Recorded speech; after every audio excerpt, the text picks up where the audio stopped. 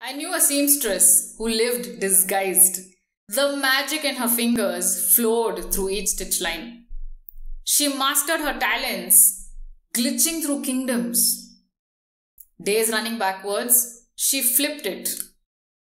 A colorless rainbow, she tinted it. Broken lightning, she fused it. She stitched my fractured willpower once, after which I found my way to her for anything. A broken nail, a fallen eyelash, a split end. The more she fixed, the more my dependence mounted. She'd tell me I could do it myself. Dismissing it, I was back every next day. My heart was bursting at its seams one morning and I couldn't understand why. I ran to her quicker than ever.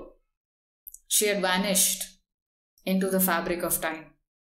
I searched every fold and crease for even a thread she'd left behind. Finding nothing, I turned to a sewing shop. Finding a few tools I could use, I tried to breathe slow. Back home, I sat and threaded a needle. I reinforced the stitches around my thumping heart, making sure it's strong enough. Weeks later, a package arrived at my door.